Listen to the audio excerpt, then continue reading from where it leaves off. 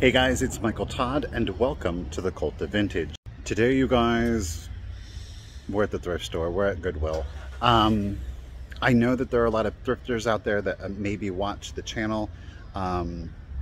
So yeah, I'm gonna go ahead, we're gonna go into the thrift store. The parking lot is full of cars of people who don't know how to park, so I'm assuming a lot of them are inside, so it'll make it for an interesting adventure, to say the very least. Yeah, there's always that. You know, but truth be told, I'm not the biggest thrifter. I do go into thrift stores. I typically don't capture them on camera simply because they have a tendency to be a little bit busier. I know that this is going to be a full voiceover once we get inside. It is what it is. I'm certainly used to doing that. And this is the thing, and I'm gonna shoot you guys straight. The reason that I am not a big thrifter, I thrifted more when I was doing this part-time, and the reason that I don't do this thrifting more is because I have a harder time personally. I have a harder time finding items that are of value that I can sell and generate profit on. Because that profit is how I pay my bills. So, you know, the truth be told, that is why you do not see a lot of that content here on The.Cult.Of.Vintage.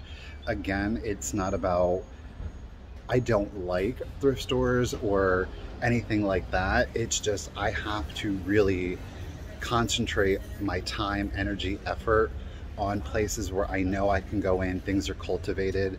I haven't been doing yard sales. For the same reason, because it takes such an amount of time, and you can spend 6 hours and you might end up with one thing. So that has been difficult. You know, doing estate sales has proven to be a little bit luckier for me in the past. That I have found to be very difficult in filming because you are in a home. It's a very confined space. There are a lot of people there, so it's hard to not capture people on camera, and I don't like doing that. So without further ado, let me shut up and let's get in here and see if we can find anything. Maybe. Here's hoping. Alrighty guys, the first place I'm gonna stop here is in the linen section. Now, if you've been with me in this Goodwill before, then you know this is a smaller Goodwill, so you know each of the areas or sections aren't that big. First item that I see is that pink and gray. It is a newer Afghan, though I will say it's really pretty colors. This Afghan blanket I thought was cool. It had Halloween colors, but it's some sports ball team, Black Panthers. So great for a sports enthusiast, but not really the market that I sell in. Not seeing anything else, so we're about to jump right here. And we're going to move on.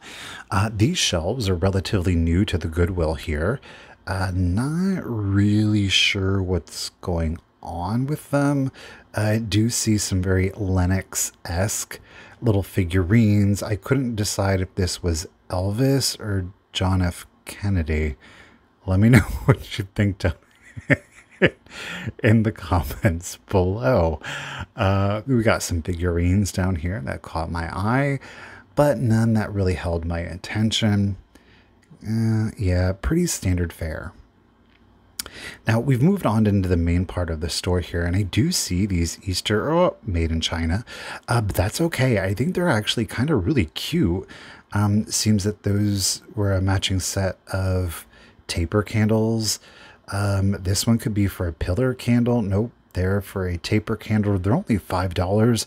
Again, I think they're really cute, but just not what I'm looking for.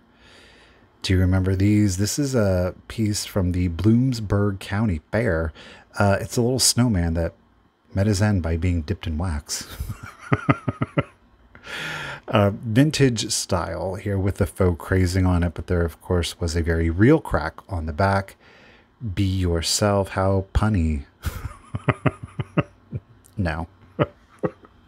This was actually really cool. It is from World Market. It's this canister. It's shaped like it is a milk carton.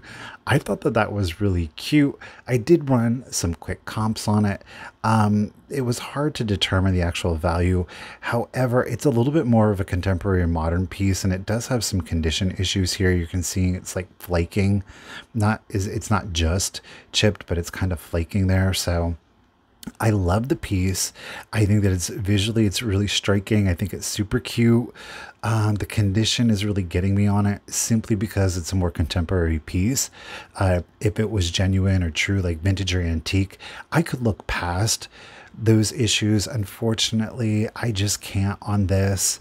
I'm really hemming and hawing on it. You can tell I'm spinning it this way, that way.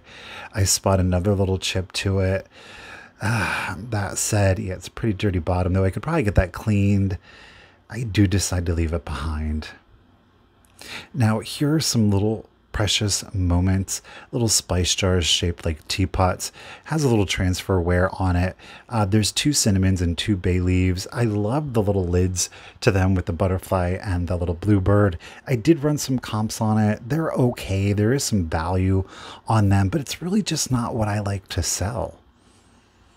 We do have this hand-carved wood owl. It's really rough. You can just tell the quality really isn't there. Come in, sit down, relax, converse. A rolling pin wall pocket with a cute little saying. It's adorable, don't get me wrong, it really is. And at $2, I don't think it's that bad. But again, it's just not wowing me.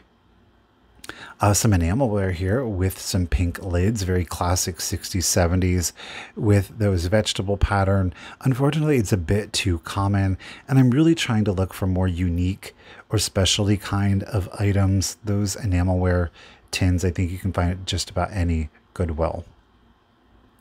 I don't know what this is. Is it a dehumidifier or a humidifier? It's shaped like an owl. Here we go. This is absolutely amazing.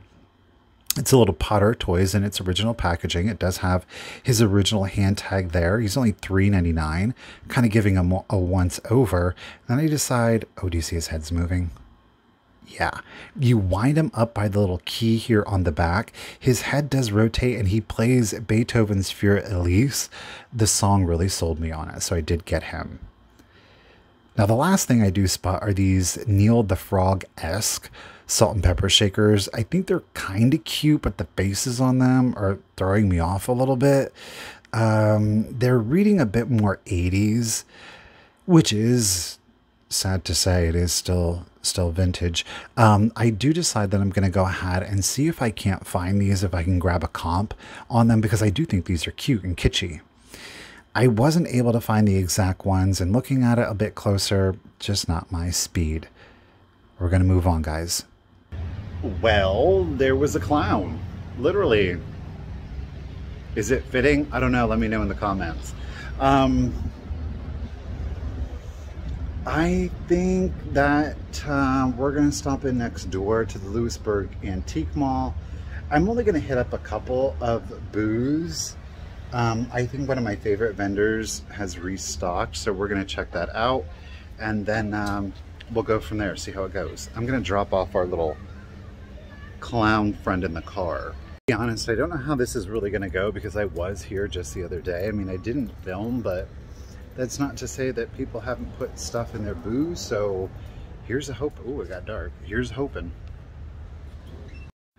Okay, guys, here in the front is one of my favorite vendors. She's got quite a bit of space up here in the front. We do, of course, have some pixies. These are in the treasure craft kind of style. The paint on them is still present, which makes them kind of a little bit nicer of a find there, but I'm just not really feeling them, to be honest with you. This is really interesting. I don't know what is going on with this cat. It has had a day. Very Art Deco and sculpt, though it's kind of like a late 50s paint application in the glitter. It is a bank. It's only, what, $5.99? It's a great deal, but I don't know. It just really wasn't speaking to me. I don't know what's going, if that eye is supposed to be closed or if they just forgot to paint it. We're going to pass. Moving on here, I do spot this giant black plush poodle who's in really good condition. Look at that. Now the eyes look like they have like rhinestones, but they're kind of like inverted, and it has kind of like a diamond cut to it to look like there's rhinestones in it. The shipping on this would be a nightmare. So I do decide to leave them behind, but I thought that that was really worth spotting on video. Look, there's more poodles. These guys are little crocheted bottle koozies, I guess, if you will. This one had soap in it because why not? Only $5. I think they're really cute and kitschy and unusual, but it just really wasn't the kitschy, unusual that I was looking for, but still fun. And I definitely wanted to capture those on video. Here we've got some amazing pottery pieces, and I absolutely am a sucker for the Celadon glaze, pardon me. But unfortunately at 15, I do decide to leave this one behind. I do spot the smaller planter in the front here. I love the Celadon with a bit of a lava glaze effect to it. It's really interesting, this hobnail. I do decide to leave it behind. I didn't think that it was really dynamic enough. Though looking at it again, second chances I probably would have picked it up. We do have an earlier piece of Roseville pottery here. It wasn't priced for me to get for resale, so I did leave that one behind. This absolutely amazing little purse, I guess, or handbag. Really cute. We got a Hager swan here. She is very graceful and dynamic. Got a little Westmoreland here. We are spotting our maker's mark. I like this. Again, it just wasn't priced where I necessarily need it to be for resale, so it was still fun to see. I wanted to get it on video. Little cloche here at $12. More of a contemporary piece. Loving this little aqua, little ruffled candy dish here. She's cute. $10. I like the color, but this sculpt wasn't very dynamic, so I did leave it behind. I almost walked away, and then I saw this LG right that is a satin glass with the 3 faces, little toothpick holder here. The price is right. I think it's weird. I think it's unusual, so we are going to get them. By them, I mean 1, 2, 3. Here we've got quite a few little bisque dolls. Most of these do look like they are more of the made in Japan, very 50s to them, 40s, 50s. I do prefer personally the older ones, the Nippon. You can get some that come out of Germany. I think that they're a little bit more detailed and higher end looking, so still cute. Liking this little Bristol glass boss here. Very thin, almost transparent glass. It obviously has been hand painted. I think that would have had gold detailing there on the interior, a little rough there on the bottom. While I personally like it, I don't think that it's really has that wow factor to it. Loving the little hand basket here. She's holding on to a bird. Run, bird. The vendor has it specifically dated at 1889. I'm going to say that she knows her stuff and has dated it correctly. I think that's really an unusual piece. Now, oh my gosh, I'm so excited about this. This is absolutely amazing. This is actually a decanter, obviously in like a schnauzer. It very much has like a clam broth glaze, not glaze, my goodness, clam broth glass look to it, though it is much thicker. It is actually a sherry company out of Italy. However, this was made specifically by an artisan. Now that artisan's name is, are you ready for it? Archimede Beguso. Oh, I might have mispronounced it. But they made specialty glass. This was a one-off. I was having a hard time running comps on it because there's no listing for Bischoff Sherry Glass Dog. However, if I did a little bit better of a search, in which I did, I was able to find out the artisan who actually made it. There are some manufacturing flaws there that you were seeing. However, there are no actual accidental chips or cracks or damage to the piece. This thing goes for about $200 plus. And I was making sure that little thing there, it was leftover residue and it wasn't a chip or a crack. I love him. I think he's super cute. It's really unusual. Leave the sticker on, turn him around. That's a great piece. This had me a little unsure, I got to admit. It is obviously it's Quaker bitters, and I'm like, oh, there's some like sediment in the bottom of it. I don't know about all that now. I think the graphic is fantastic. I think maybe for a local person, there is zero way I would ship that. Oh my goodness, could you imagine? Now, at this point, we have moved on to a different vendor's booth. The first thing that is capturing my eye is, do you see that cobalt? You can kind of see the cobalt shining through in that carnival glass swung vase. Oh, look at this one here. This one's got a pretty amethyst underbase to it. It's $70. Darn it. I look at that metallic sheen to it. Oh, look, look, there's two more. Don't you love them? I think they're absolutely beautiful. Very striking. I would have loved to have gotten these, but these are collector prices, which is great, but I definitely wanted to capture them on film. Obviously, you're seeing a lot of beautiful glass. Look at this. Look at this. This little Art Nouveau style clock here with the L.E. Smith, the clear glass compo. I love those two. Totally different eras, totally different design elements, but look at how well they blend together because both are really classic. Loving that green glass.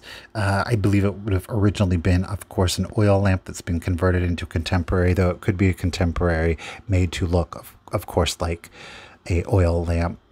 We got a little Fenton clear opalescent there and the diamond point lace. Loving this little cranberry here. Loving the effect here. We're going to pull them out of the case here. Boom. No chips, no cracks to it. $20. I think that's really good for a collector. It's a small little piece that you can tuck in for a pop of color, just not where I would need it to be to resell, so buy a little picture. Here we've got Sweet Pete's Treasures. That's right, on Instagram. Make sure you give them a follow, you guys. Great stuff here. We've got some purple slag glass Imperial. The owl, look at those yellow beady eyes, $34.99. Oh, and then we've got this gorgeous L.E. Smith, the Simplicity line, the swung vase. She's priced at $110, which is perfect for a collector. Those colors, those swung vases, they're getting so much harder to find anymore. But I will say here at Lewisburg Antiques, you will find a number of them, and you're going to see more of them coming up here in the video. We've got some more Viking Blue Neek in the compote. The candy dish is missing its lid, but it's still a beautiful piece. Nice splash of color. We definitely want to check it all out here. And then I was thinking about that purple owl. He's priced actually under retail, but not far enough under retail for me to warrant getting him. We now have some uranium glass here. We've got our tidbits. I'm really digging this little nappy here with the green opalescent because of course I am. Unfortunately, she doesn't glow. Got a little bud vase back here, the rinder, little powder dish back there in the satin. We'll bust out the flashlight. Yeah, see, she doesn't glow. Oh, well, now, yeah, okay. We must have been getting reflection off the other uranium. Oh well, c'est la vie, right? Now, I said just a second ago you were going to see more swung glass vase, and you're about to. We've been at this vendor's booth before. Everything is beautiful. There's such a strong mid-century vibe going on. Obviously, there's a great appreciation for glass. Everything's priced very fairly for collectors. But again, I'm a reseller, so I have to buy under retail, and then I spot it. Oh, but then I spot this. I think this is a beautiful display, and I want to capture this, though, too. Did you see what I spotted? It was in the background. We're creeping up on it very slowly. This actually, that dish underneath is a flamingo. It's a ceramic flamingo pond. It was right back here on top of the Roseville and Weller. Boom! Look at that. This is the biggest piece of Blue Mountain pottery that I have ever found. Look at this dolphin. I thought the sticker was in there. It's just excess glaze. It's only $35. Are you serious? This thing is mammoth. Of course we're going to get this thing. This is amazing. It's majestic. The glaze is perfect with the sculpt and the subject matter. I love this. Score. We're gonna, oh, yep, see, there we see some more Blue Mountain pottery with their red glaze. I want to get in here. I was like, well, that dolphin's, oh, yep, we got a little beaded purse there. I was like, well, what is this one? How much is this? 20. Darn it. The red glaze is harder to find. I think it's a beautiful piece. Obviously, it's very mid-century. At $20, I would have wanted it to be less for resale, so I do leave it behind. However, I do spot this hull, Hull. This is part of their Ebb and Tide line. I love this collection. This basket is it's a harder to find piece than some of the other pieces. Ran some quick comps on it. It sells really strongly for about 70 to 100. So yeah, we're going to pick that up too. It's an aquatic theme going on here at Lewisburg Antiques. We're not mad at it, right? I love that pink interior glaze to it. Super mid-century, right? Who remembers Barbie and the Rockers? It was Mattel's answer to the popularity of Gem and the holograms. I love color forms. It's priced at $16.99. It is still in its shrink wrap, so that's pretty darn cool. I needed it to be a little bit less to warrant wanting to get it, so I had to leave that one behind. But just above, what is this? Doodle Duck. Tricky Doodle Duck. Excuse me? $98. Oof. Well, let's bust them out. I'm already in love. Look at that bright blue and the yellow. Oh, look at the red feathered wings to him. What is this madness? Look at that. Oh my gosh, that's pure mid-century goodness. Oh, don't you love that color combination? It's so bright and vibrant and cheerful. What else do we got in here? We've got the little bird whistle. The wizardry of making your bird come to you. These are the directions. Yeah, it even has the directions to it. Duck operates with a short, loud whistle or hit the duck's body. That's right. No, kids, violence is never the answer. I ran a quick comp on him.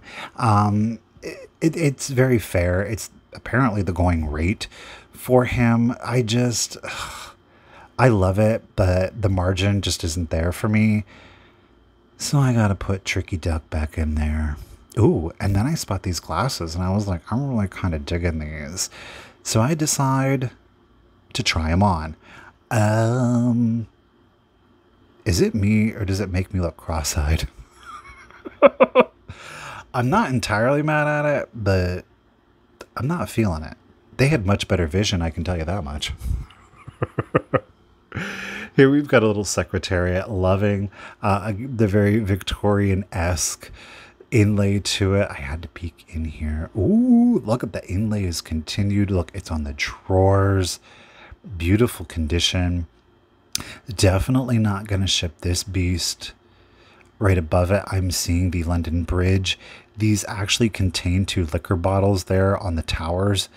Kind of can see the glass bottle in the interior. I think that's really cute and unusual. I don't know if you remember, but I recently just purchased one of these. It's missing its top finial. It is brass. It's kind of beat up. It's definitely been used. They want $175 for it. I got one that is like new for a better deal. I'm always excited to see that. Oh, this is definitely weird and unusual. It's this $15. It's a clown playing a drum with grapes on it. That happens to be a teapot. Just says made in Japan. Look at the eyes. The eyes are sending me. Oh, that's so creepy goodness. Stare into them. I do leave him behind, don't worry. Oh, it's Jabba the Hutt. This is the original Kenner Toys OG Star Wars. He's priced at $20. Ugh. One of my favorite Star Wars characters. Love him. He's so just globulous. Very gelatinous, right? I do leave the Star Wars slug behind, though. Now, this vendor, look at that display. Wow. Now, you are probably spotting all of the blue sale signs. Do you think that I spotted a blue sale sign when I was in this booth? Sure didn't. Don't worry, I do catch it at the very end. So I want to kind of peek out. It's right there in front of your face, Michael. Jeez, Louise. Hey. There are two vendors apparently that are sharing a space. One is having a 15% off sale. The other is having a 70% off sale. Like I say, look. There's a giant blue sign, Michael. Oh, we're spotting some books. Let's check them out. I don't know. Ooh, she's really rough. She's really rough. Yeah. Rose and Charlie. Who are you, Rose and Charlie? Yeah. Oh, it says right there on the cover, Rose and Charlie. Liking the little floral prints back there. They did one for every month.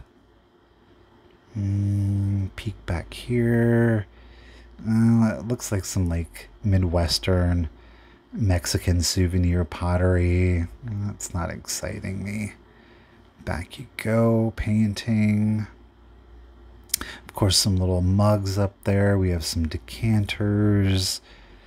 Not really my vibe.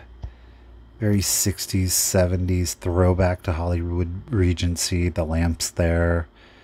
Not overly excited about those. Though I will say that floor lamp, that's pretty special. I like their little setup here. It's very inviting, very warm, very cozy. And I spot this. What is this mess? MASH Hospital. Portable suction apparatus. Don't ask too many questions. All right, guys, we are checking out some Empoli glass here. Obviously, the genie bottles, as they are known. Loving the blue bubble and the amber bubble specifically.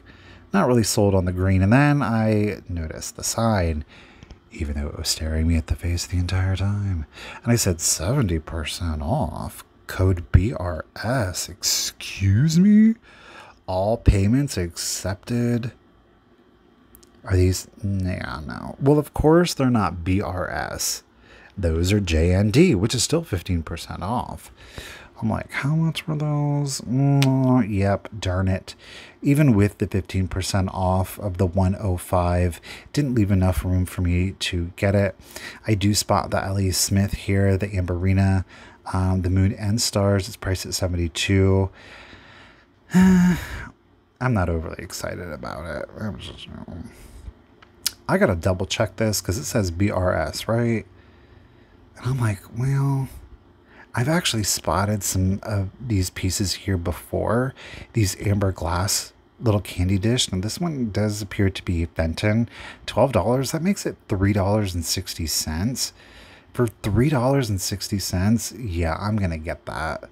I've been really digging the amber glass. But again, at $3.60, how can I go wrong with that? I sure can't. Let's set that safely over here on the table. And I'm actually going to go back for this covered candy dish. This is in more of like a honey amber glass. Again, only $3.60. Yeah, we're going to get them. You can see the two different colors there. Obviously, the smaller one, like I said, is more of like a honey. That taller one's a bit more molassesy, if you will. Like a little starburst mirror there, but not vintage. Look at this giant medical Pyrex. I don't know. What in the world? 225. That lid it makes me nervous for some reason. I'm like, what did y'all put in there? I don't want to know. All right, guys, we're going to do a quick overview of everything I got. We didn't get a lot, but I got to say the things that we got, I think are really amazing. I'm loving the dog. Of course, that Blue Mountain pottery, our Hall, LG Wright, a little bit of Fenton, and some amber glass. I'm very pleased. Alrighty, guys, we're going to do the final wrap up outside. I'll see you there. Alrighty guys, well there is today's video. I have to say Antique Mall was definitely there for the rescue. Appreciate it. I was really pleasantly surprised on the items that we found. That is a huge piece of Blue Mountain pottery. I'm excited about that. And of course the art glass dog decanter. I'm really shocked on the comps on that. So amazing scores today, very pleased. Remember guys, if you've made it this far and you're not already subscribed, go ahead and subscribe. It's for free. I'd appreciate it. Don't forget, for everyone, leave me a comment down below letting me know what your favorite find of the day is, or what you yelled at the screen most wishing I had picked up. Either works. And until next time guys, remember, keep it rusty, crusty, and dusty. Bye guys.